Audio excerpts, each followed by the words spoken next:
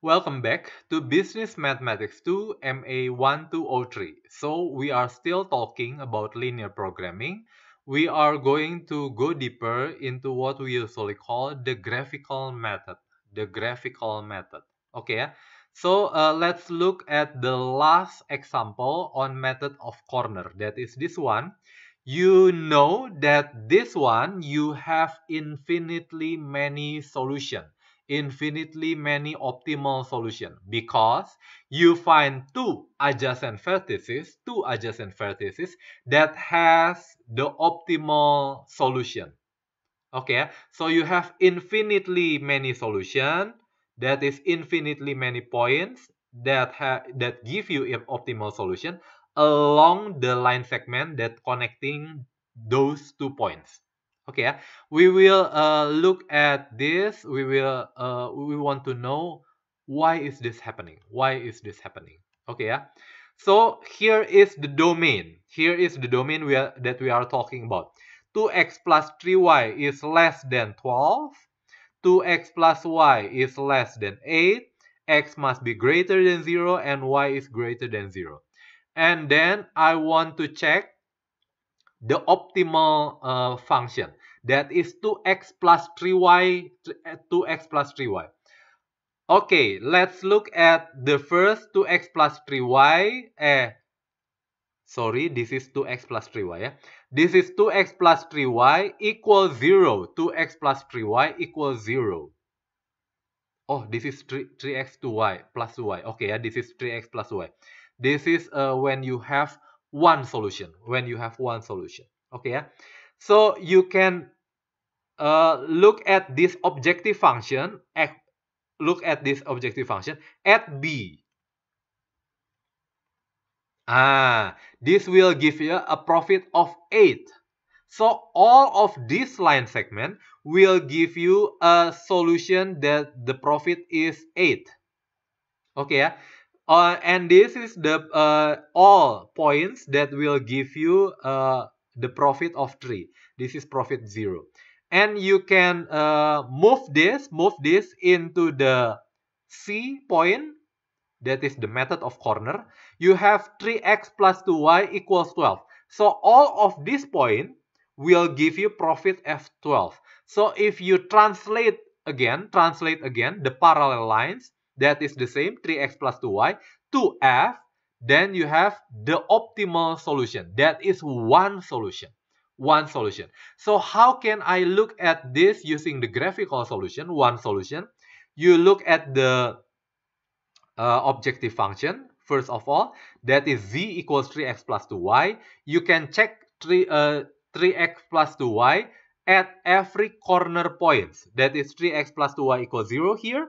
3x plus 2y equals 8 here. 3x plus 2y equals 12 here. And 3x plus 2y equals 13 here. So the optimal solution is just 1 point. What about if I have this one? I have the objective function is 2x plus 3y. So this is 2x plus 3y equals 0. So this is the profit when you are given the profit is 0. You can change this into to this c. This is 2x plus 3y equals 8. Because you want to pass through this c point, 2x plus 3y equals 8. So all of this point will give you a solution that give you the profit 8. And what about the last one? All of this line will give you profit 12. Okay, so it makes sense. You have infinitely many solutions. Infinitely many solutions. Okay, that's why you have the profit here is 12 and the profit here is 12 also. You have 2 points that have 12 as your optimal solution. So according to the that we have learned about the characteristics of linear programming, all of the points connecting these two lines, the adjacent lines, will give you an optimal solution. All of the line here connecting these two lines give you the optimal solution. Okay, that's why we have infinitely many solutions. Okay, and the conclusion is here: if a linear programming problem has a solution, it must occur at a vertex or a corner point of the feasible set. If the objective function is optimized at two adjacent vertices, then it is optimized at every point on the line segment joining these two vertices, in which case there are infinitely many solutions to the problem. Okay, and this is on the existence of solution of linear programming problem. Suppose we are given a linear programming problem with a feasible set S and an objective function P equals AX plus BY.